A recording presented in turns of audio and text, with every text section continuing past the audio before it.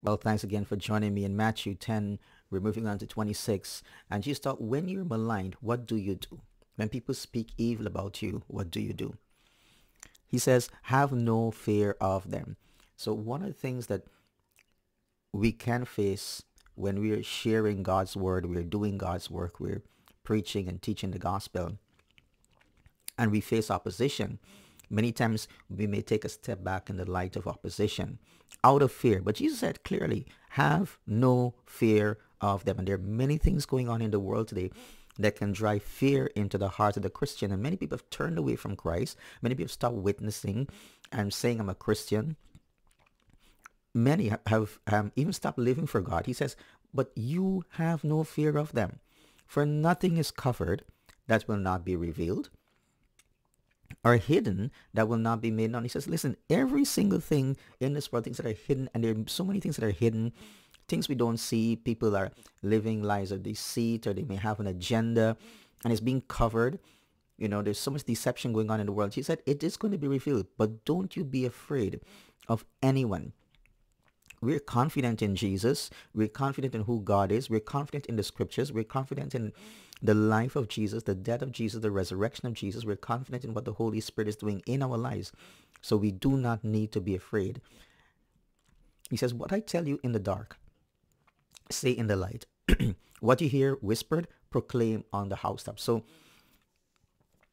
go ahead, share the message, preach the word, teach the word, talk about Jesus. He says, and do not fear. Again, do not fear those who kill the body. Certainly, believers are going to be assaulted.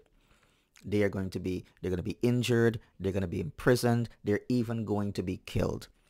And there are many, there are more martyrs today than there ever was before. And that will continue to happen until Jesus comes. He says, do not fear those who kill the body. And as Christians, we have to be ready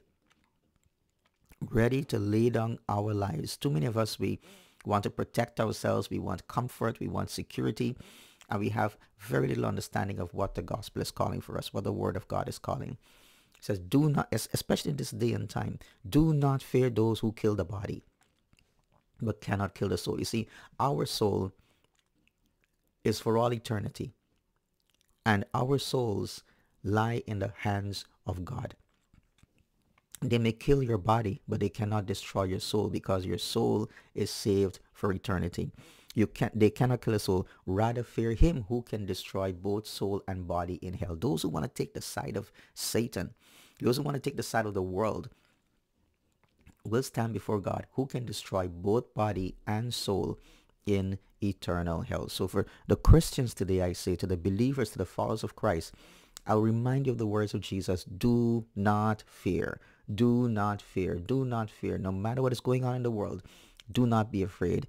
Be a Christian. Continue to hold on to Jesus and stand for him. Bless God.